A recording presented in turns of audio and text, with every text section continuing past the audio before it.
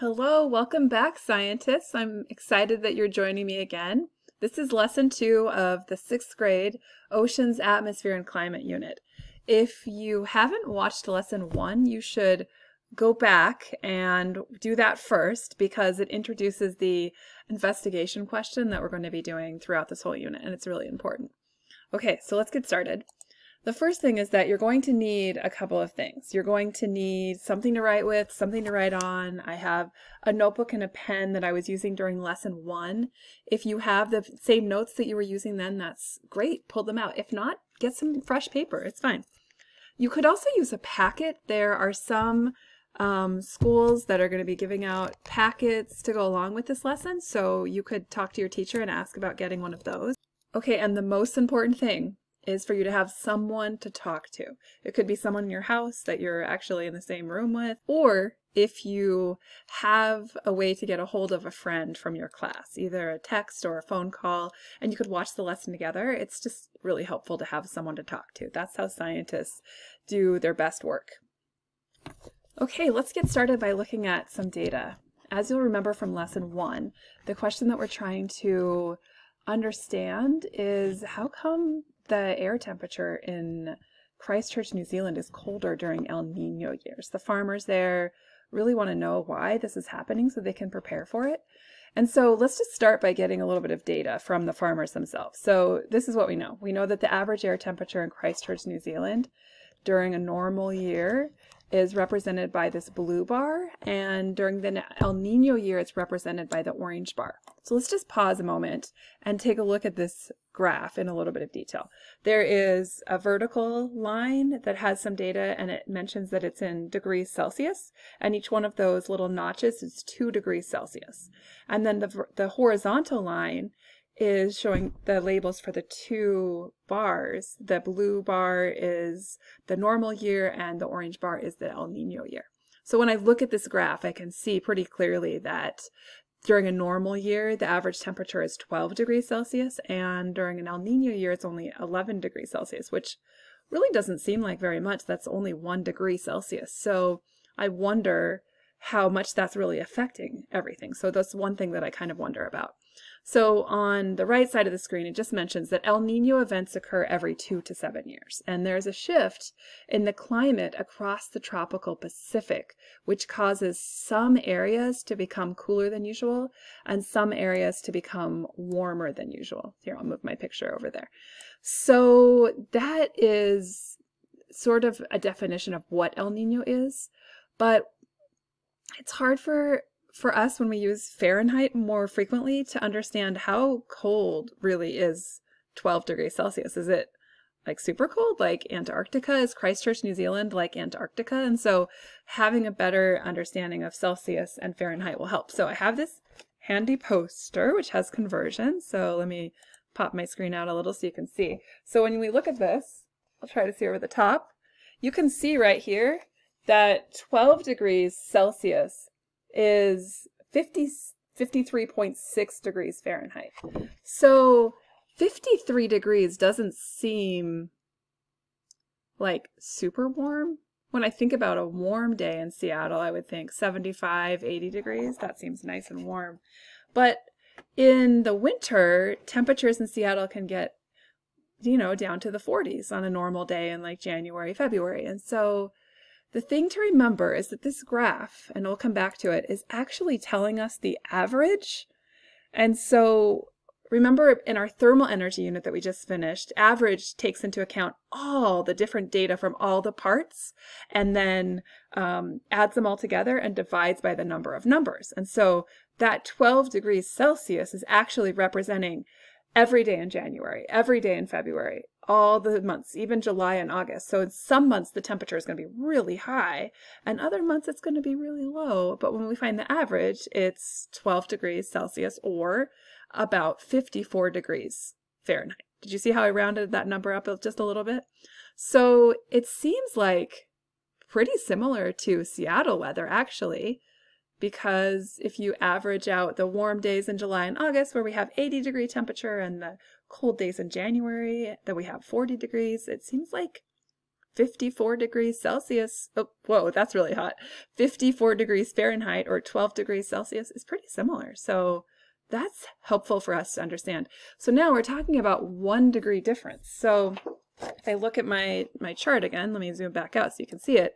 If I look over here, I can see that, oh, that doesn't really help me a lot, but if you look at the difference between 1 degree and the next, it doesn't just tell me how many degrees that is, but you can see that the difference between 1 degree Celsius and a degree Fahrenheit is about, it looks like it's about 2 degrees Fahrenheit. And that's helpful to sort of understand. It's a little different. Okay, so now that we have an understanding of what this graph is showing us, let's talk a little bit about what that means for the energy. Okay, so if we're looking at the data and we're trying to understand how the energy in the air might change as the temperature changes, right? So on the right side of the screen, it says Christchurch, New Zealand's air temperature is cooler than usual during El Nino years. This means that the air has blank energy during an El Nino event. So does that mean, okay, so is the temperature going up or down during El Nino? Okay, it's going down during El Nino. My graph really clearly says that. So now this question is asking about the energy. Is the energy going to go up or down? So grab your notes. I'm going to do mine. And just jot down really quick, how would you fill in this blank? I'll do the same thing.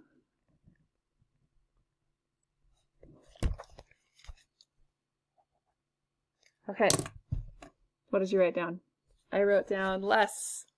Just like that. And just like it just popped up on the screen. But I might have already known the answer because I was the teacher, so that makes sense. But I'm pretty sure you knew the answer too. It makes a lot of sense. Something has less temperature, then it's going to have less energy. So let's fill the blanks in here. Temperature is a measure of energy. Yes, that's right. Air with blank will have higher temperature than air with blank.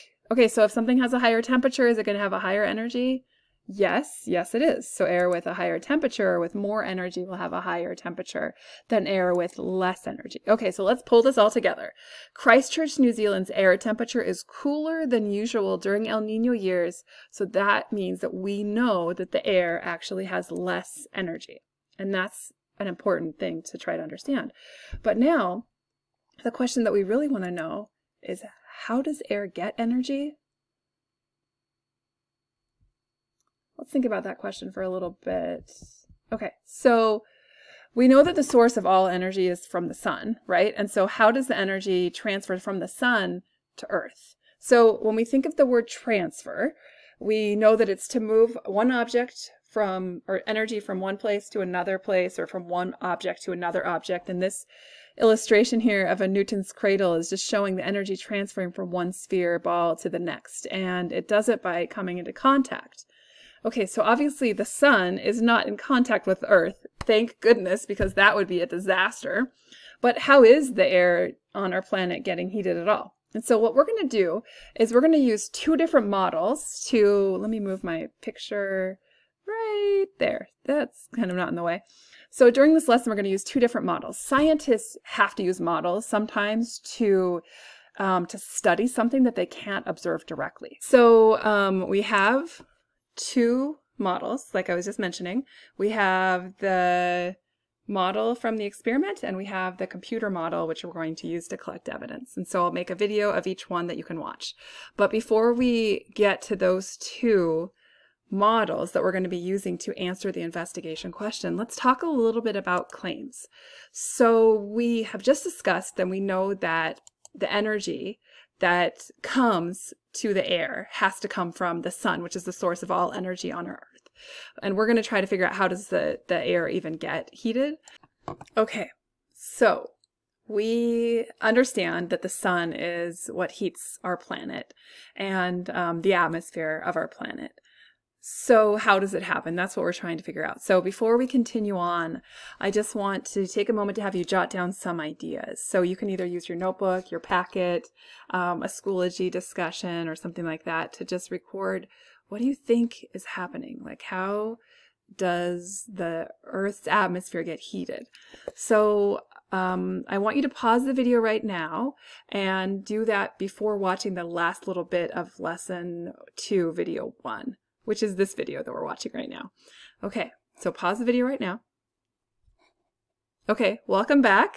And I'm going to show you a couple of claims that I wrote down already, so you can see if some of your ideas might be similar to this. So we have this giant star that's like 150 million kilometers away from Earth, or 92 million miles if you aren't quite familiar with the metric system. Although my goal is for you to be able to use the metric system. So the first claim, it shows this picture here of our star, the sun, and it is far away, but the energy from the sun reaches our planet, and once it does, it starts heating up the molecules in our atmosphere and making them have more energy and therefore a higher temperature. Okay, so that's claim 1. Claim 2 says, claim 2 is a little bit more complex.